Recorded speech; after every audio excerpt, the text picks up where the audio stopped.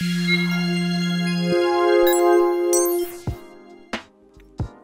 and welcome to our channel. In this tutorial you will learn how to blur your background and block background noise on a FaceTime call. iOS 15 introduced a new system-wide control over your camera and microphone for calling.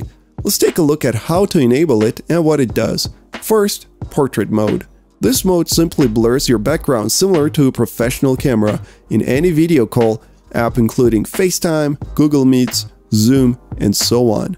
To enable it, go into a video call in any of the apps and swipe down from the top right corner to access Control Panel. Type Video Effects and turn on Portrait Mode. Exit Control Panel. While you're in Control Panel, you may have noticed another icon on the right called Mic Mode. This is the second feature we're going to cover.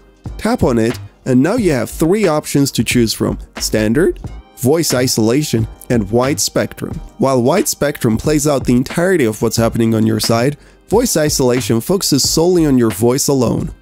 How often do you use video calling? If you liked this video, don't forget to give it a thumbs up and subscribe to our channel. And make sure to press the bell button to be the first to know about our new videos.